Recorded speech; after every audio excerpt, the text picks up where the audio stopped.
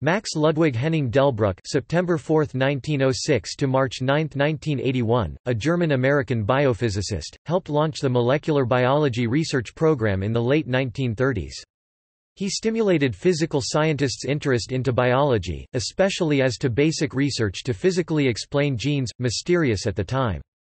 Formed in 1945 and led by Delbrück along with Salvador Luria and Alfred Hershey, the phage group made substantial headway unraveling important aspects of genetics. The three shared the 1969 Nobel Prize in Physiology or Medicine for their discoveries concerning the replication mechanism and the genetic structure of viruses. He was the first physicist to predict what is now called Delbrück scattering. Early and personal life. Delbrück was born in Berlin, German Empire. His mother was granddaughter of Justus von Liebig, an eminent chemist, while his father Hans Delbrück was a history professor at the University of Berlin. In 1937, Max left Nazi Germany for America—first California, then Tennessee—becoming a U.S. citizen in 1945. In 1941, he married Mary Bruce. They had 4 children. Delbrück's brother Justus, a lawyer, as well as his sister Emmy Bonhoeffer were active along with his brothers-in-law Klaus Bonhoeffer and Dietrich Bonhoeffer in resistance to Nazism. Found guilty by the People's Court for roles in the July 20, 1944 plot to assassinate Hitler, the 3 men were executed in 1945 by the RSHA. Education. Delbrück studied astrophysics, shifting towards theoretical physics, at the University of Göttingen. Having earned a Ph.D. in 1930, he travelled through England, Denmark, and Switzerland. He met Wolfgang Pauli and Niels Bohr, who interested him in biology. Career and research. Delbrück returned to Berlin in 1932 as an assistant to Lise Meitner, who was collaborating with Otto Hahn on irradiation of uranium with neutrons. Delbrück wrote a few papers, including one in 1933 on gamma rays scattering by a Coulomb field's polarization of a vacuum. Though theoretically tenable, his conclusion was misplaced, whereas Hans Bethe some 20 years later confirmed the phenomenon and named it Delbrück scattering. In 1937, he attained a fellowship from Rockefeller Foundation—which was launching the molecular biology research program—to research genetics of the fruit fly, Drosophila melanogaster, in California Institute of Technology's Biology Department, where Delbrück could blend interests in biochemistry and genetics. While at Caltech, Delbrück researched bacteria and their viruses, bacteriophages or phages. In 1939, with E. L. Ellis, he co-authored The Growth of Bacteriophage, a paper reporting that the viruses reproduce in one step, not exponentially as do cellular organisms. Although Delbrück's Rockefeller Foundation fellowship expired in 1939, the foundation matched him up with Vanderbilt University in Nashville, Tennessee, where from 1940 to 1947 he taught physics, yet had his laboratory in the biology department. In 1941, Delbrück met Salvador Luria of Indiana University, who began visiting Vanderbilt. In 1942, Delbrück and Luria published on bacterial resistance to virus infection mediated by random mutation. Alfred Hershey of Washington University began visiting in 1943. The Luria-Delbrück experiment, also called the fluctuation test, demonstrated that Darwin's theory of natural selection acting on random mutations applies to bacteria as well as to more complex organisms. The 1969 Nobel Prize in Physiology or Medicine was awarded to both scientists in part for this work. To put this work in its historical perspective, Lamarck in 1801 first presented his theory of inheritance of acquired characteristics, which stated that if an organism changes during life in order to adapt to its environment, for example stretches its neck to reach for tall trees, those changes are passed on to its offspring. He also said that evolution happens according to a predetermined plan. Darwin published his theory of evolution in his 1859 book On the Origin of Species with compelling evidence contradicting Lamarck. Darwin said that evolution is not predetermined but that there are inherent variations in all organisms, and that those variations that confer increased fitness are selected by the environment and passed on to the offspring.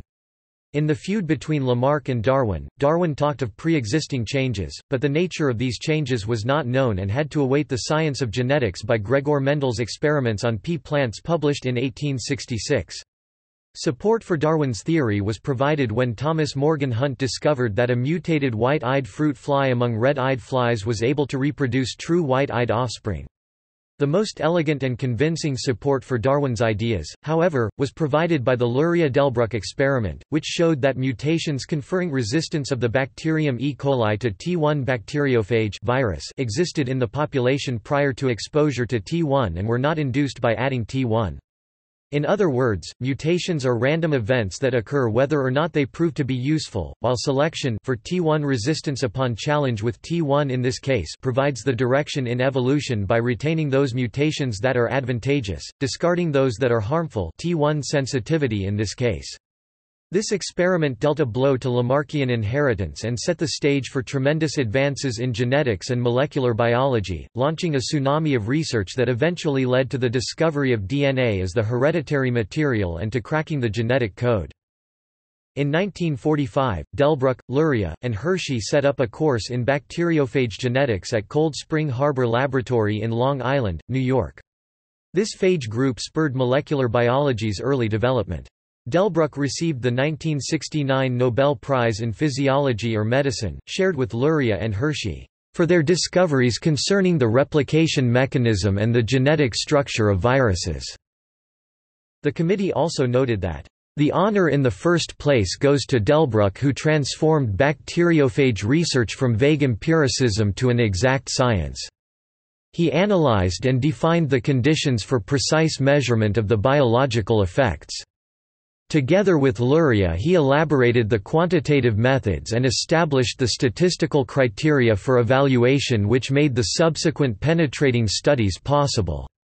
Delbrück's and Luria's forte is perhaps mainly theoretical analysis, whereas Hershey above all is an eminently skillful experimenter. The three of them supplement each other well also in these respects." That year, Delbrück and Luria were also awarded by Columbia University the Louisa Gross Horwitz Prize. In late 1947, as Vanderbilt lacked the resources to keep him, Delbrück had returned to Caltech as a professor of biology, and remained there for the rest of his career. Meanwhile, he set up University of Cologne's Institute for Molecular Genetics. Awards and honors. In addition to the Nobel Prize, Delbrück was elected a foreign member of the Royal Society in 1967. He was elected an EMBO member in 1970. The Max Delbrück Prize, formerly known as the Biological Physics Prize, is awarded by the American Physical Society and named in his honor.